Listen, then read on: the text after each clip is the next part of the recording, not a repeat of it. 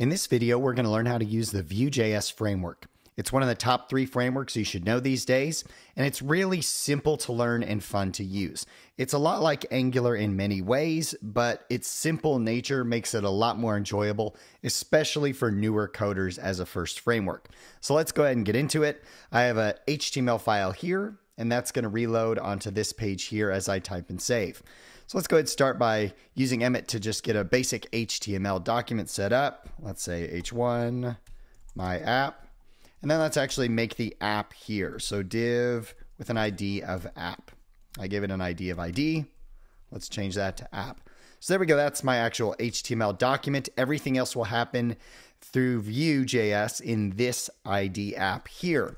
So let's go ahead and get Vue on the page. We can do that by adding a single script tag on package.com/vue. And then let's add a JavaScript file here for us.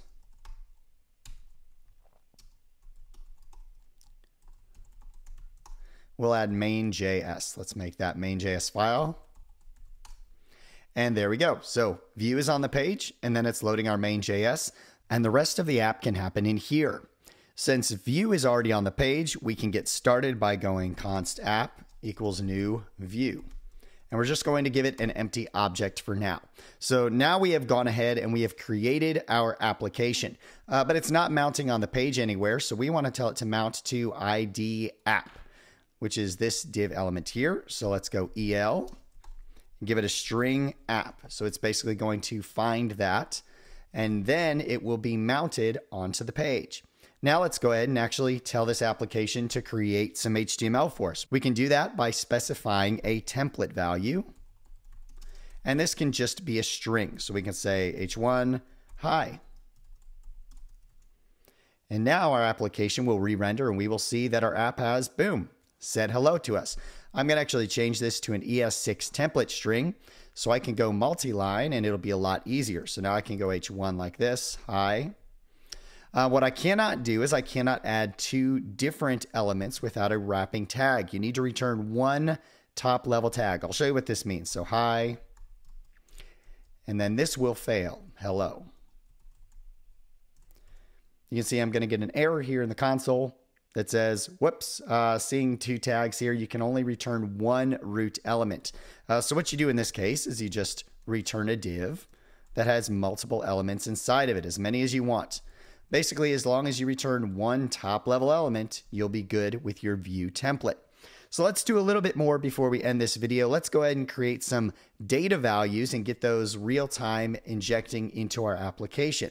So if you create a data object, this object can be as big or as small as you want it to be. Let's start real simple here. Let's just say name, Bobby, age 25.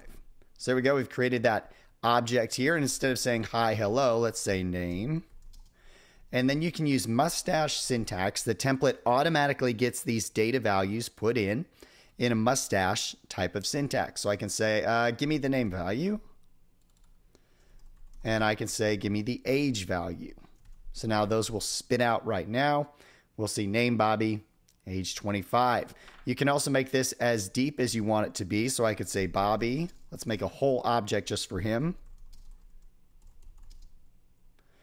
Bobby Boone.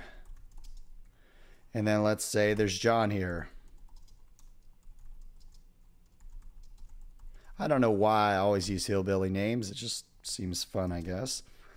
So then we can actually say John.name. And we can say John.age. So now we'll spit out John's name and John's age.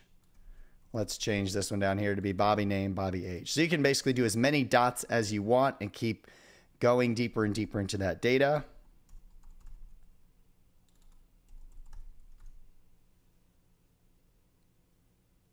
There we go. So now we have John and Bobby, and we're spinning out their names and ages. So I'll leave you at that for now for this video. That's how you get started with your very first Vue app. Get it connected to the DOM, spit out some data. In the next video, we're going to look at how to use this data in a more complex way, loop through items, and interact with user events.